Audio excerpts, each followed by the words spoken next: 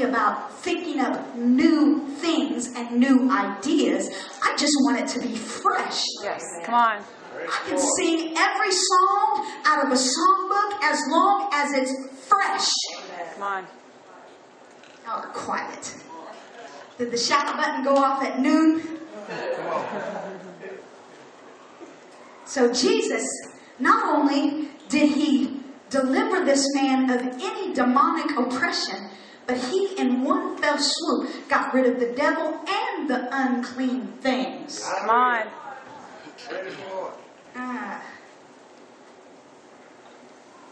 Look at this. Let me read a scripture and I'll be done. Luke chapter 8, verse 35. Then they went out to see what had happened and came to Jesus and found the man. Look, they knew who he was. He was a city icon. Found the man whom the demons had departed, sitting at the feet of Jesus, clothed and in his right mind, and they were afraid. When the story started, this guy's residence was a tomb. Is that not what it said at the beginning? And when the story ended, his residence was the feet of Jesus. Amen. I don't know about you, but I would trade in a graveyard for the feet of Jesus every day of the week. Amen. I don't care what I have to walk through, what I have to go through, who I have to hear, what I have to do. If I'm going to go from a graveyard and a tombstone to being at his feet, I will do it. I will make the journey. Amen. He started in a tombstone and he ended at the feet of Jesus. I believe you can come in here today and you can be so full of dead things and living around dead things and feeling so dead and deep inside. But one touch of Jesus will take you from a graveyard into where Jesus is and at his feet. Because when a genuine father shows up, he began to exorcise the demons. He began to reposition the man. And there also the issue came. Now he's exorcised the demons. Jesus has gotten rid of the unclean things. Let me just throw this at you. The man is sitting there. He went from the graveyard to the feet of Jesus. He went to being full of devils to his right mind. And Jesus also wiped out any connection of unclean. And now this man is sitting here. The Bible says he's in his right mind and he's demonic free and he's gotten rid of all unclean things. And he's sitting here at peace and rest. But yet, just think of this. Where did he get the robe? My Bible does not say that they were next down the street from a Walmart.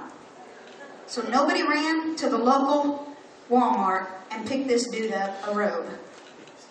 Huh? Worst case scenario, the church, Peter, James, and John, provided a robe.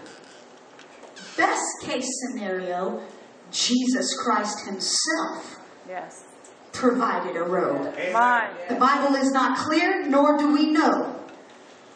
But either case, worst case, the church took off its identity and said, here is your robe. Best case scenario, Jesus, the Son of the Most High. Maybe that's what it means when it says, put on Christ.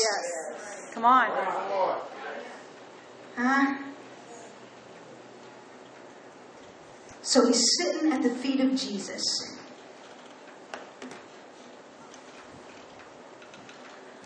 Clothed and in his right mind. You can go from absolutely no identification to being identified as a son of the Most High God. This man went from no identification to an identification because of the robe. Because either he was wearing Peter, James, and John's robe, or he was wearing Jesus' robe. It didn't matter. They all had the robe of righteousness. So this man went from graveyard, tombstone, no identity, no rest and no peace, to at the feet of Jesus with identity. And I am the Son of the Most High God. Because this gentleman, he went from being a nobody to being a sent one. Meaning, if you read on down, and for the sake of time, I'll just tell you what it says. It says that as Jesus was leaving, because the pig watchers drove Jesus out, because they cared more about their ritual than this gentleman getting free. and they cared more about their unclean things than about miracles happening. Come on. The pig watchers said that they were afraid, and they begged Jesus to leave, and they drove him out. And the Bible says that as Jesus gets on the boat to go back to the other side over to Galilee, the Bible says that this gentleman wanted to go, and Jesus said, no, I need you to stay here, and I'm going to send you into these cities and towns, and you tell them of the glory of God that has been on your life. This man went from a dead man living in a cave to being a son of the Most High God and being sent by Jesus. Hallelujah. You talk about a transformation that happened in one fell swoop. Let me share this story with you. If you've ever heard of the gentleman Smith Wigglesworth, he was an awesome minister many, many years ago. He was a phenomenal evangelist that went across the country. He would even go into other parts of countries. This particular excursion that he was on, he was actually in another country. And he was holding revivals there and just holding outdoor meetings, and he would just go in a field and begin preaching. People would show up. People would give their heart and life over to Jesus Christ because of the anointing and the word that was on his life. And he was preaching the gospel, and he was showing the real Jesus. Many awesome things happened in his life. In this particular excursion, he's across seas in another country, and he's staying at a house or a home, because this is back in the day where they didn't have hotels on every corner. He was staying in a house of a lady who was not there at the time. Her and her husband was on some kind of vacation journey for about a month, and so he actually stayed in their house, in their room, as he was holding this revival and holding these series of services.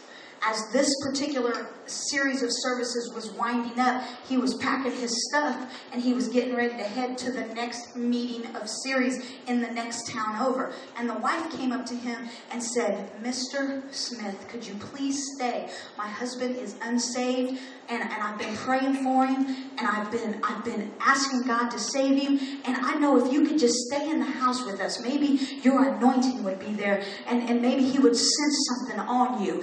And Smith Wigglesworth said these words. He said, I cannot stay because they're already expecting me, but I slept in your bed. Don't change the sheets. Don't wash the sheets.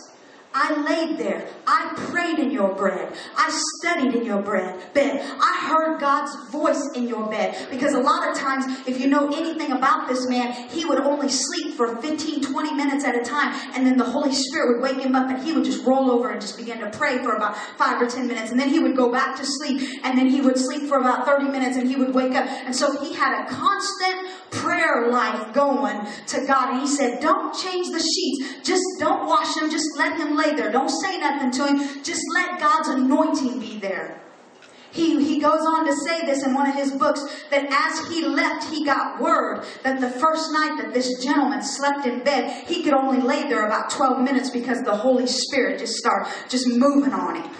Praise the Lord. I'm talking about identity in your garments. Come on. The lady just left the sheets there. Didn't do nothing about it. The next night, he lay trying. I'm going to go to bed, honey. Okay. And he goes to bed. He pulls up and he could only lay there about 20 minutes because of the anointing of what was there. You understand? It wasn't the bed. It wasn't the sheets. It wasn't nothing flaky. But it was about somebody carrying the real Jesus. Yes. And where they had been was so saturated with the real Jesus that the people following him still felt the real Jesus. Amen. Amen. When we was down at the ramp,